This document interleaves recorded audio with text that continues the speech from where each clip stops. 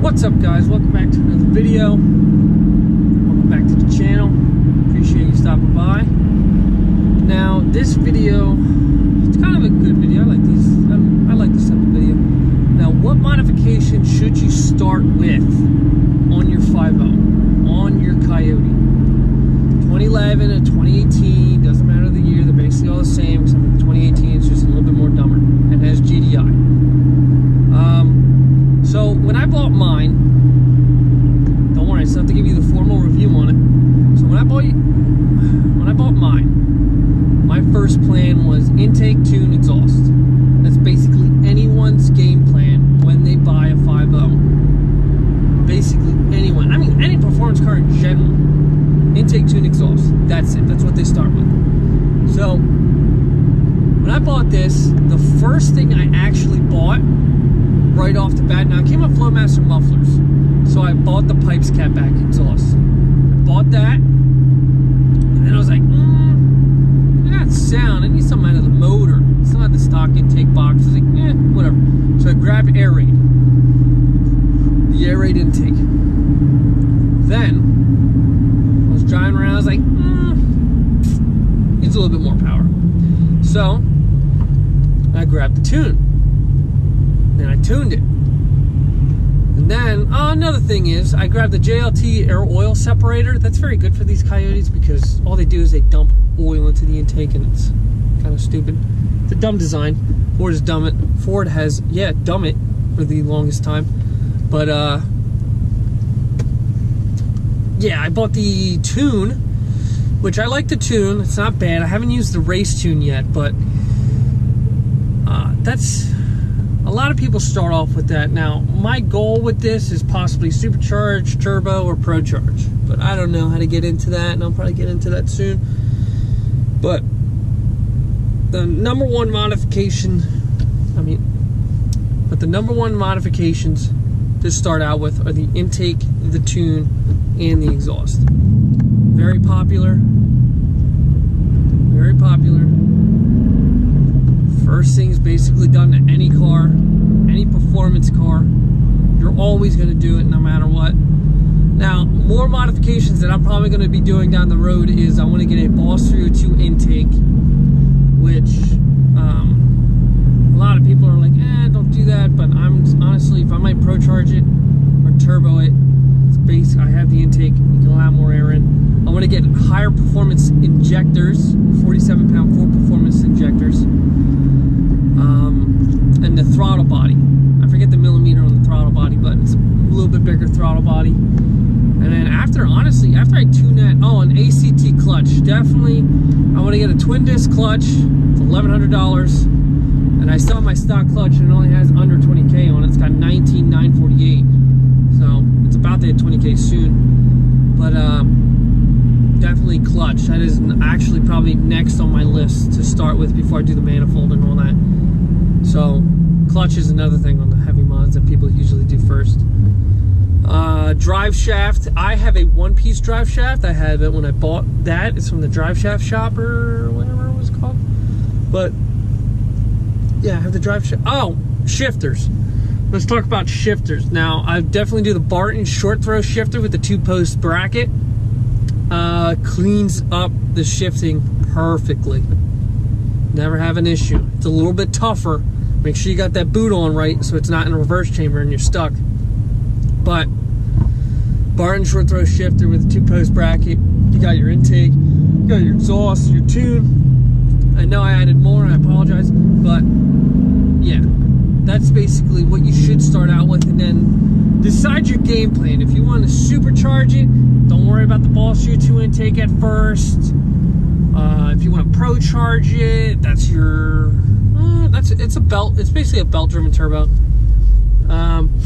You can upgrade the. I like a pro charger honestly because you can upgrade the manifold, you can upgrade the throttle body, still, and you can upgrade a lot of shit.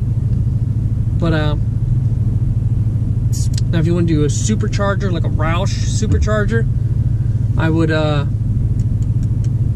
really touch the manifold or the throttle body because you're only going to be getting a whole different system. You're going to get a basically brand new intake, but it's a supercharged intake. got to get the throttle body for the supercharger. You got to get an air filter for it. If you're supercharging, you're better off just waiting until you have the money to buy the supercharger. Roush is pretty expensive, but it's basically like factory equipment. Roush and Ford are hand in hand. But as modifications wise, that's when you first buy the car, intake, tune, exhaust. It's basically how it always is. Make sure it can breathe, make sure it can exhale, and make sure it can run right. That is your first goal. When you take them out and you're getting these tunes in there, only 93 octane or whatever highest octane you can. Keep the fuel clean and powerful. And then what you should also do is get spark plugs. I have Iridiums in here. I forget the brand, but I had to get them because they had NGKs, but someone gapped them so low. Don't know why. Gapped them so low. It was way out of spec. It's like 0.050, and I took them out and spec'd them. It was like 0.02. It made honestly 0 sense. But definitely upgrade your spark plugs and make sure you're using good fuel. Now, make sure you change the oil regularly. Make sure you are on top of that ball. Now, I have full synthetic. Full synthetic is good for 7,000 miles. What I do is, I change my full synthetic oil change in 4,500. Only because I'm beating on it. I'm trashing the gears. I'm always getting have her at the high revolutions. I gotta be on point with it. You're not on point with your motor ain't gonna be on point with you. And let me tell you something. These motors, these Coyotes, it's a lot of money to maintain these things. You crack this block open, I mean crack it open like take it apart, you're gonna be running some big money. That's why I was very scared when I deleted the PCV and I'm watching this thing smoke at the tailpipes. I was like, oh my god, I smoked the valve seals. But I didn't, luckily it just cleared itself up. It choked the other side and threw oil right inside the intake and covered the plugs. But that's cleared up now. I got to get a air oil separator for the other side, but I might put my breathers back on, but I don't want to go down that road again. But yeah, I know I'm ranting, but it's stuff that you should take from me, what I've learned and what I've done, because I'm kind of stupid, and when I start digging into a car, I try to tweak it as much as I can, as fast as I can. But sometimes it's good just to take it slow, upgrade it slowly, make sure you have the right funds, make sure you have the right money, and just take your time with it. Trust me, maintenance is key. Maintenance is very key. Make sure your trans fluid is good. If you have a manual one, make sure your manual fluid is good. You can use royal pumper, you can use stock fluid. Now, when your automatic transmissions, I know Ford has a lot of issues with the automatic transmissions. A lot of issues. They're not very good. Like, they're not. Oh, dude, a bird shit around my head, dude. But I gotta clean this thing, dude. That's a thick short. That's a thick short, brother. My wiper fluid, can't even get it off. But whatever, I don't even care. But take it slow. Learn as you go. No, don't learn as you go. Take from me. I cancel that. Take it from me. From a guy who nearly blew up a $7,000 motor, $10,000 brand new. Take it slow. Listen to what I'm saying.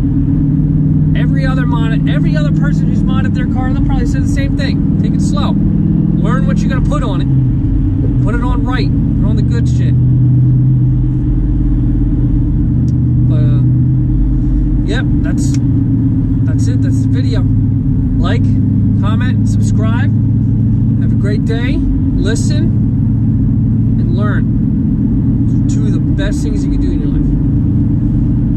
Catch you sometime soon. Hopefully we can get like a live video out where Tom's in it and we're just doing stupid stuff. But thank you for stopping by and enjoy your day.